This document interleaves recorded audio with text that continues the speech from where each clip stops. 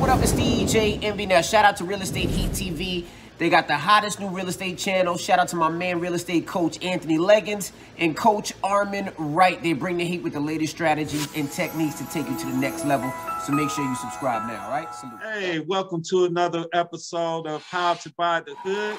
I'm your host, Coach Anthony Legins, and I am so excited tonight to have the one and only Miss Asia Denson, owner of the Denson Construction Services LLC, construction with a woman's touch.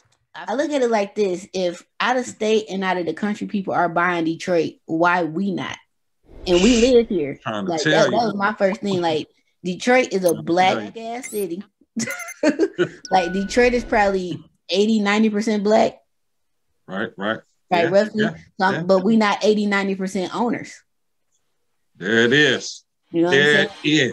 Most of the people who own houses in Detroit do not look like us. And it wasn't always like that. I know a lot of people who have jobs and they still invest and do stuff too. It's just a balance. Very true. So you don't have to. I unfortunately didn't work while I was investing because I got laid off. So I ain't had no damn choice.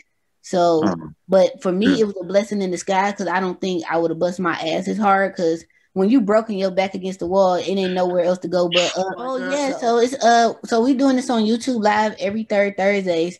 It's called What Up Though Fridays because we from Detroit, of course. What Up Though, and Friday is like the kickback day in the city. So it's me, Marcus Twyman, Emma Elder. She owns. And get with Miss Denson here, Asia Denson. Denson Construction Services. Check out her YouTube page. Subscribe. Get with her.